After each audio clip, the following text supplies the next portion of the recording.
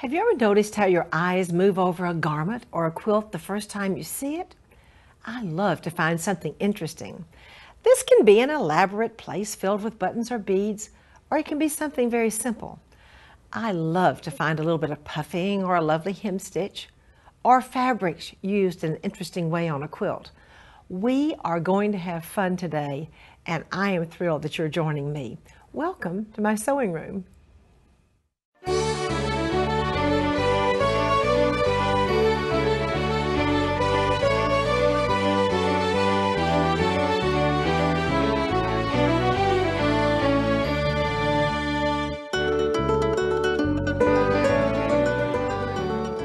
I'm so happy to have as my guest today my dear friend Nina McVeigh. Nina is an educator trainer for Bernina of America. Nina, welcome to the show. Thank you, Martha. It's a pleasure to be here. Oh my goodness, this beautiful, beautiful christening dress, and I would kind of guess, who did you make this for? This was for a granddaughter. For a granddaughter. The beautiful heirloom techniques on the top. And Nina, I love the fact that you've used pin tucks coming down the dress too. But this is my favorite part. Tell us about this beautiful lace shaping. Well, the Celtic knot on the front is actually a design I took off of my daughter's wedding invitation. I just wanted to incorporate that into the gown itself. What a wonderful memory. What an heirloom. And then the beautiful techniques, including all of the different trims and more pin tucks down the front. Sweet, sweet little dress here. Oh me, this looks like hand embroidery, and I think I probably know better. It is done by the machine, programmed embroidery. Yes. Really pretty and delicate. Yes. And a little potpourri that matches the dress and has some lavender in it. How sweet. Oh, what a darling little coat. Tell us about it. Well, this little jacket was really an exercise in putting ribbons on the jacket. Not just stitching ribbons down, but also doing decorative stitches on top of the ribbons, and it really makes a different look on the ribbon. And Nina, I just adore your quilt, and the wonderful news is for our viewers, this particular quilt will be, Nina will be teaching techniques from this quilt for these next two series, this series and the next one. Absolutely beautiful with your trim in the middle, beads. I love the fact that you've used beads and lots of trims. And tell us a little bit about this. Well, like you said, it's just an exercise in a lot of different techniques, which we will be teaching over the next two series. And so we've got beaded pin tucks, crazy quilting in the embroidery unit, some traditional techniques. Absolutely beautiful. Thank you. And now we have some techniques to share with you.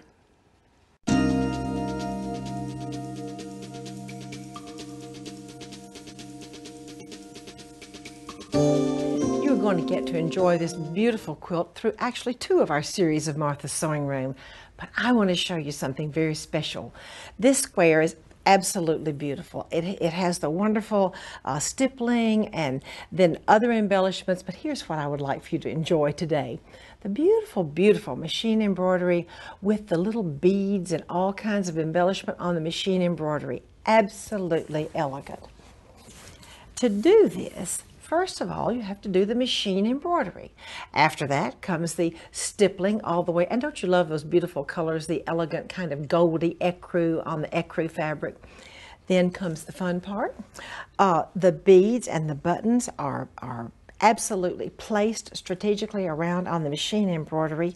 Completely beautiful. Look at those delicate little beads. And now Nina has some real magic to share with you, because I think she's going to do all of even the beads by machine. Nina, right. Welcome to the show again. Thank you, Martha. It's wonderful to be here. I really like doing this type of work. Here we have another embroidered design, and there are so many very simple embroidered designs that can be enhanced with adding buttons and beads to them. So again, I have embroidered this on my fabric, on the single layer of fabric. And then in order to add the buttons and the beads, I want the stability of the quilted piece. So I've gone ahead and stippled around that embroidery design.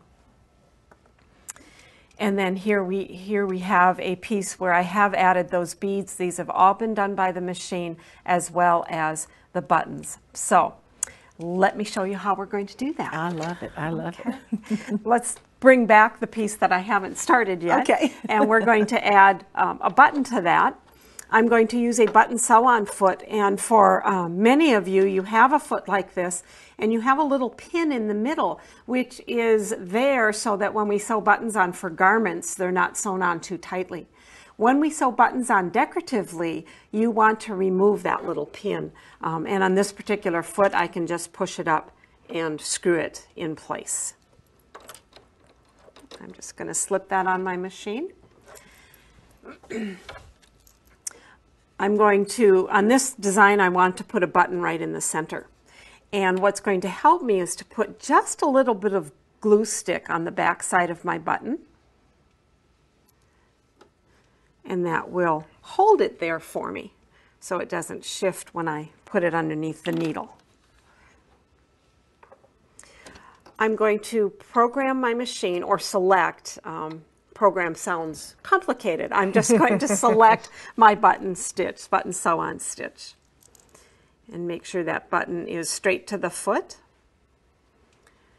I'm going to lower that foot over the button, and the two little holes I want just right in front of that foot.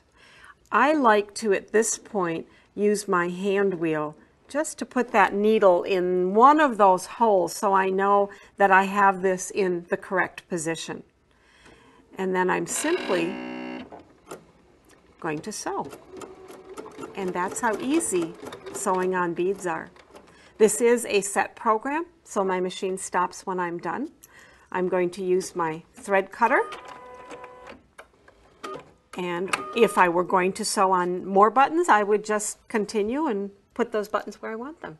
So it's that easy. Absolutely beautiful, fun, and also secure. I mean, it's so nice not to have to do that by hand, I think. It is secure. Okay, here's the tricky part, the part that everybody wants to see, and that's putting those beads on with the machine. Now, normally I would use a spring hoop, but with the quilting, sometimes it's just a little bit tight to get it in that spring hoop. The hoop does keep your fabric taut.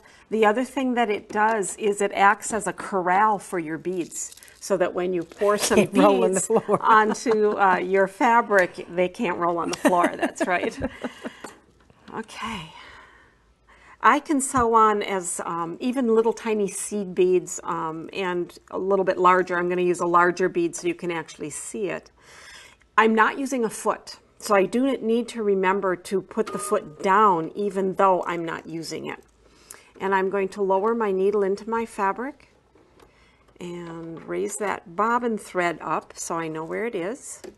And then I'm going to hold on to both those threads, but I'm going to take a couple anchoring stitches. I need to make sure I'm back to my straight stitch. I'm going to take a couple anchoring stitches, cut off those thread tails. I'm going to scoot a bead right up to the needle. And again, I want to use my hand wheel to make sure the tip of the needle is in that bead, just the tip, because I can still move this around a little bit to position it. Okay. Then I'm going to lower the needle, raise the needle, move over, and take a couple tiny stitches. And that's flipped that bead over in the direction it should lay, and it's just So that just one easy. Stitch actually One into the stitch. bead. So So secure. you don't have to hit it twice. No, secure, one okay. stitch into the bead, move over, and secure. And then I can actually travel right along one of my embroidery lines to get to the next bead. Well, I don't think I've ever in my whole sewing career seen tiny little beads sewn on by machine. So Nina, thank you so very much. What a wonderful technique. And now I have some antique techniques to share with you.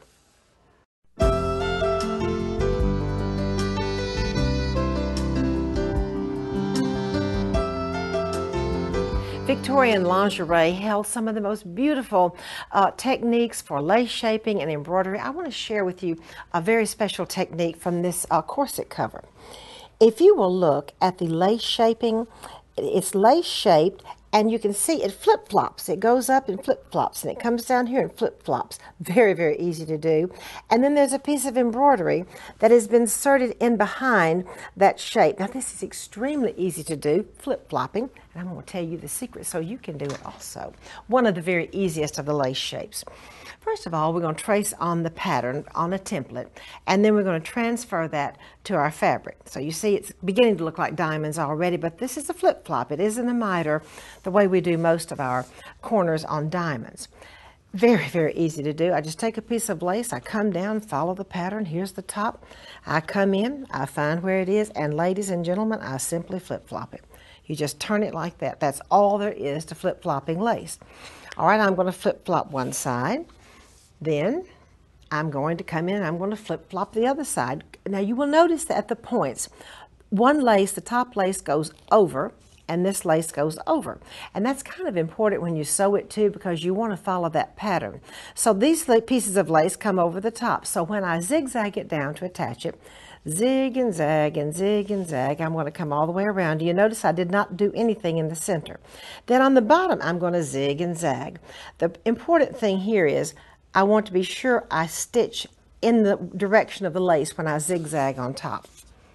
The next step comes in zigzagging these pieces and zigzagging these pieces. So the top piece really has the zigzag, and when I zigzag the bottom, I stop and then move over to the top. One of the most important things in doing any kind of lace shaping is to carefully trim from behind, so you try not to cut the lace. If you do, don't worry, you can fix it. But the critical thing that I love to tell people about is these wonderful scissors where you can slip it in, and you see they have a curve in them, so I can actually trim. Another important thing, they need to have blunt toes on these scissors. That way I can trim from behind so easily and have a really good chance of not cutting the lace. You see, these scissors do not have a sharp point. Then what do we do to put the beautiful embroidery in behind? It's very simple to do. We come in and then trim away. Let me show you. It makes a little hole. Come in, trim the fabric from behind. And then when I have that little hole, you see I will have the piece, the little lace piece. See, it's just kind of a little square piece.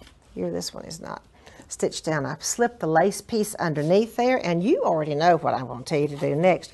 You zigzag on the inside, right around that little lace piece. Now, we also have to get rid of those little extra pieces, so what am I going to do? Once again, I'm going to use these scissors, slip right next to it, and I'm going to trim it away. And ladies, that's all there is to making those beautiful lace shapes. And now we're going to have some fun. I have a segment for you called I Love My Serger.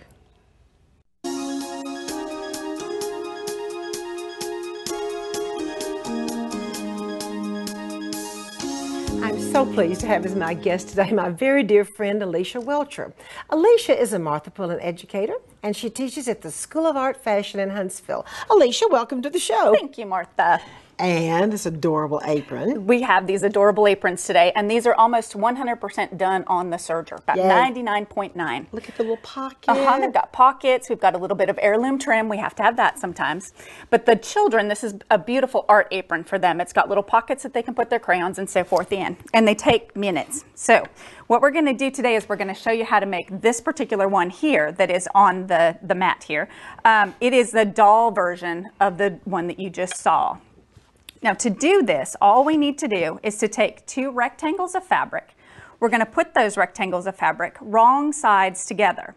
Then we cut out armholes, not at a very deep curve, just at a very shallow curve. Then you're going to take a 3-thread wide overlock with a very short stitch length and decorative cord in your upper and lower loopers both. That cord, once you do the top and the bottom, is going to go on both sides of the apron. Then we're going to take the bottom area here and we're going to fold it up whatever depth that you want your pockets to be. Then you just stitch up the pockets. This is the only sewing machine part. You stitch up the pockets, and then you're going to stitch the side seams, which will hold up the pocket edges. Then the fun part comes. We are going to bind. We're going to use our bias binder to bind the handles and the neck hole all at once. And binders come in a couple of different sizes. There's this smaller size here, and then there's a little bit larger size. We use the larger size on the adult aprons, but then we're going to use the smaller size on the children's aprons. Now the bias binder is this little contraption here. It's it fits on the front of your serger in front of your foot. And so on this one, when you load this, in this particular case, I have put an S on my bias binding to signify that this is where I'm going to start to load, and also so that I know which side is the wrong side of my fabric if it is not very apparent. Now this one, I'm going to load with the S facing me. I'm just going to push this piece right in here, and I'm going to grab my tweezers, and you're just going to push your piece up into the binder. Push your piece up into the binder. Once it starts to peek out the other end, you just pull it through and it will start to fold that fabric for you. Now, every time you do this, you're going to want your first few inches to not be needed in your project, because those first few inches are actually going to be thrown away. As you can see, it doesn't start to fold very well until it gets a few inches in. Now, once you've got that done, you're going to take that piece to your serger, and you are going to attach it in front of your foot. Now on the serger here, I have a piece that is attached to my foot.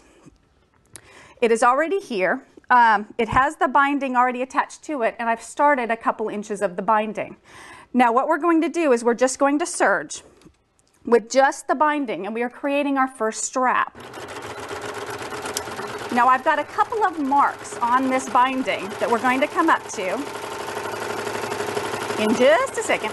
Okay, my first mark is going to show up at the beginning of the attachment here.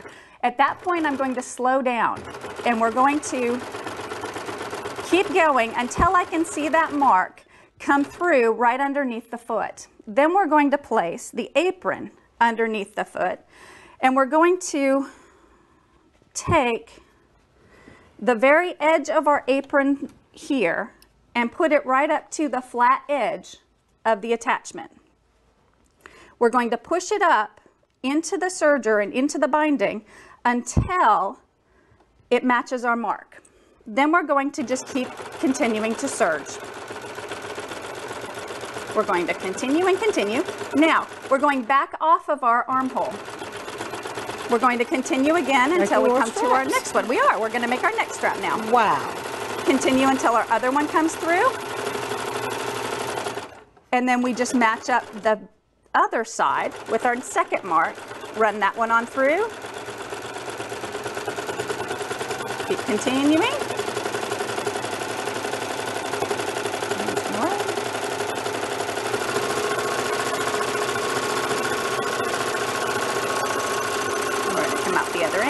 Again, at the end, you make sure that you've got a couple of inches that you don't need as well.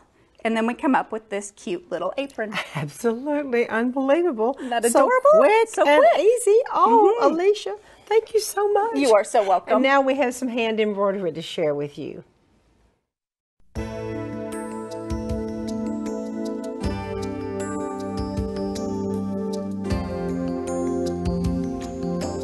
I'm so pleased to have as my guest today my very dear friend Wendy Schoen.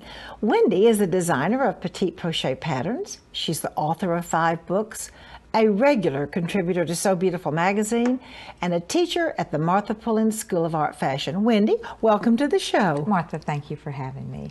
I'd like to talk today about hem stitching. And basically hem stitching is also referred to as drawn thread work. So if we look over here at this garment sample, you'll see that there's an open area right along the hemline of this skirt. It gives it just a little bit dressier look, and actually the stitch is decorative and utilitarian because it holds the hem in place. So let me show you how you would go about making basic hem stitching.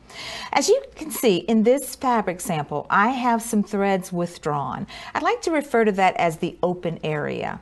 Now, it doesn't really matter how many threads you remove as long as you know how wide a space you want to work in, and it will depend on the weave of the fabric for you to make that choice. I'm going to begin by working on the wrong side of the fabric. So this is important because you need to prepare for your tie-on so that it is not as visible. Notice I've taken the thread in just along the baseline of the open area, so about 1 fabric thread down. Now I'm going to hold the thread tail above, And this time I'm going to bring the needle beneath the threads, and in this case I'm bundling 4 fabric threads. Just make sure, I like to usually take my needle and slide it like that to make sure I got the right number of threads that I desire. I'm going to take the loop down as close to the edge or baseline of the open area as possible and tighten. Now this is called the bundle. The next stitch is called the tacking stitch. It's a 2-part stitch. I'm going to take the thread tail and move it out of the way because I want to bring the needle beneath 1 or 2 baseline threads at the most, no more than 2. And this stitch is just going to be a regular stitch. There's no knot or bundle. So you want to hold the thread out of the way. Now the next stitch is going to be the bundle stitch. Under 4 threads, tighten and pull it down close to the base. And then the next stitch is tack. Now the tacking stitch is being placed right past the bundle. So there's sort of a little open area here. That's where you want to put your stitch. The tacking stitch basically holds the bundle stitch in place or secures it so that you don't drag the bundle across to the next bundle. It holds it down where it's supposed to be. Now this is my bundle stitch. Hold the thread away.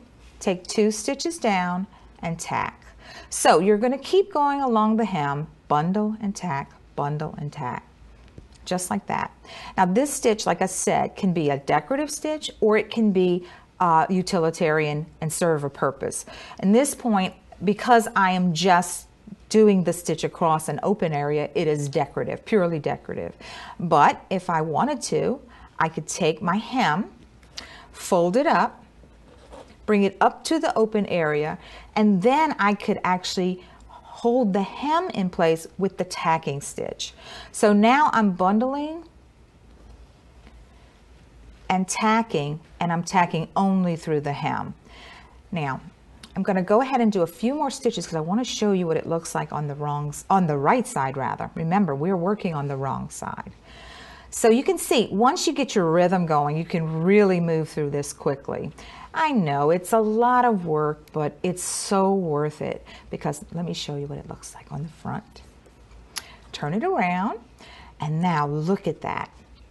As you can see, it's a decorative open area with the set number of threads bundled, and the little stitches are almost invisible in there. Now, another thing I want to point out, I'm actually using a heavier thread in a different color. Normally, I would do this in a finer weave linen with either a number 50 cotton thread or a number 60. I think you could get by with 60. Now, sometimes you can even use stranded cotton, 1 strand, of course, and the recommended needle, Martha, is usually a tapestry needle. So really, there isn't much more to show you except how to tie it off, and that's just as easy to do. Go back to the wrong side and just take the needle in through the hem, or if you're doing it without the hem, just bring it beneath the little stitches in back. That's all there is to it. Wendy, thank you so very much. And now I'd like to share a piece from my vintage collection with you.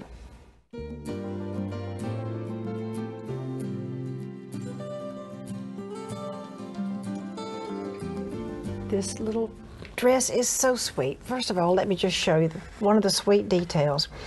It buttons on both shoulders. It has 2 little loops and 2 little buttons, so you could unbutton it, although I think it could be slipped over the head, but isn't that sweet? The little collar has a detail that I love so much. It has the little hem stitching and then a tiny little piece of lace. All of this has been not hem stitched, but pin stitched. Is that pretty or what? Little release tucks that hold the fullness in for the dress. I haven't counted them, but there are a lot. And then come down to see the details, all hand stitching, of course.